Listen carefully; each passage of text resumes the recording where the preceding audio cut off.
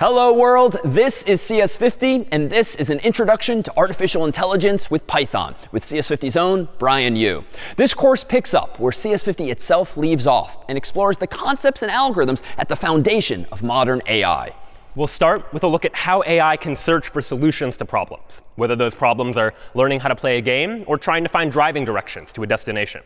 We'll then look at how AI can represent information, both knowledge that our AI is certain about, but also information and events about which our AI might be uncertain, learning how to represent that information, but more importantly, how to use that information to draw inferences and new conclusions as well.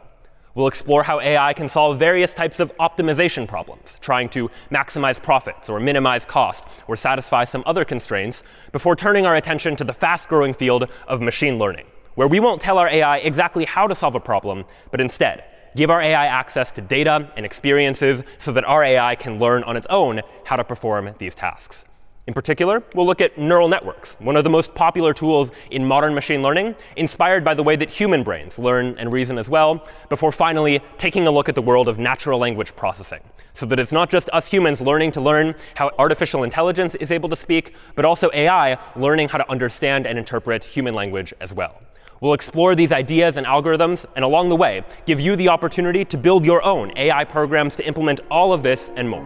This is CS50.